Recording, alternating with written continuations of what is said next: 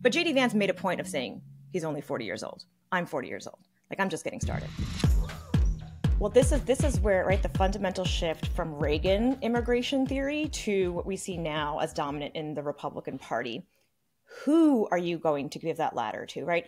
The idea of letting in certain types of people based on preconceived notions of what certain looks or ethnicities and what that can be. And Trump, once again, very clear just last week using, I mean, the New York Times headline was kind of bonkers on this, where they was like, oh, Trump has a proclivity for, genetic discussions. I'm like, no. He has a proclivity for eugenics and random theories about how intelligence works in white people. That is literally Aryan nation stuff.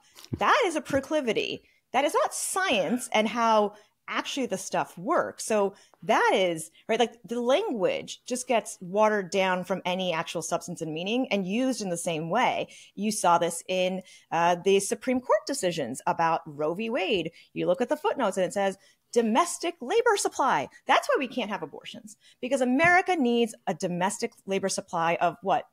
Unwanted children or children who couldn't be provided for and taken care of by their families or by society. So I'm sorry, do you want to open up workhouses again? Because actually Sarah Huckabee Sanders is governor. She's like, yeah, 13-year-olds can work in factories. I was going to say, they're like, let them do that.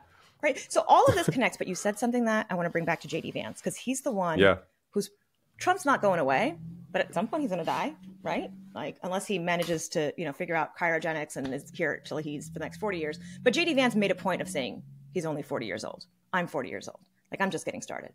He did this. Yeah, but I will tell you, the job that you want the least, if you want to be president of the United States, is the nominee for vice president in the Republican Party. There has only been one vice presidential nominee in like the last 100 years who has made it even to be nominated as the candidate of the party. It was George Walker Bush, Herbert Walker Bush, George Bush the first. All the rest of them. I mean, what happened to Dan Quayle? What happened to Nelson Rockefeller? What happened to Dick the Cheney? Democratic What track happened record? Is the Democratic track record so much better? Absolutely. Every Democratic vice president gets nominated to be president. Al Gore, Hubert Humphrey, Walter Mondale, Joe Biden. Like they get nominated. They actually at least get nominated, and they get a full fourth effort behind them. Yeah.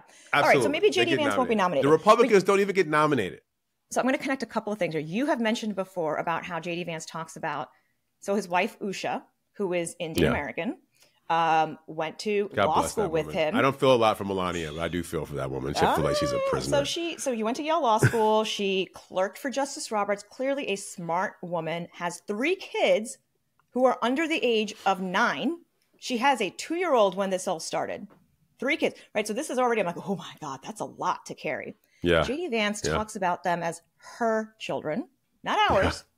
Did an interview in which he talked about how he's Catholic and now he feels bad for his wife, who was raised Hindu, to come to church with him and bring her kids and raise them that way. And I'm just like, whoa.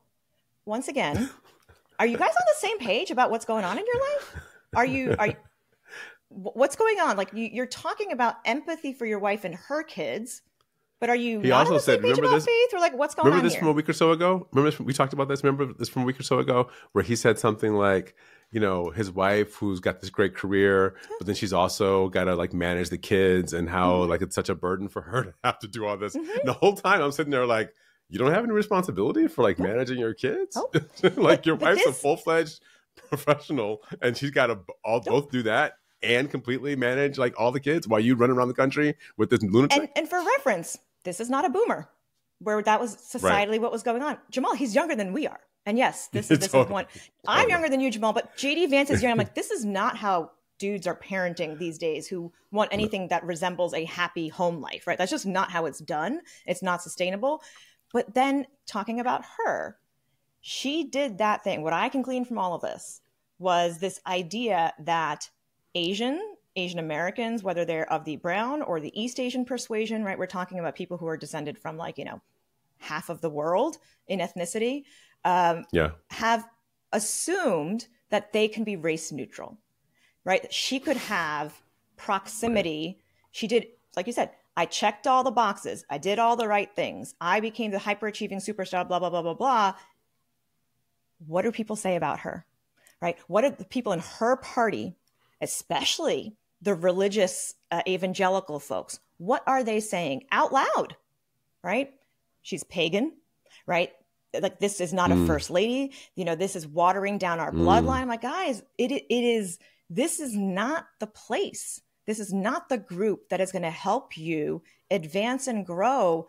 You bought into the lies about how to actually be happy and healthy and advance in American society. You were told if you just acted just like the JD Vances of the world, as a minority, man or woman, you could achieve, right?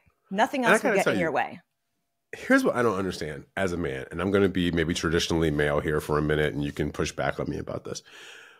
But we do fundamentally we are fundamentally raised to protect our families, to be the people in our households, to make sure that, like, you know, if something breaks, try to fix it. If somebody is at the door, you know, you go downstairs and figure out like who it is in the middle of the night. What is that bump?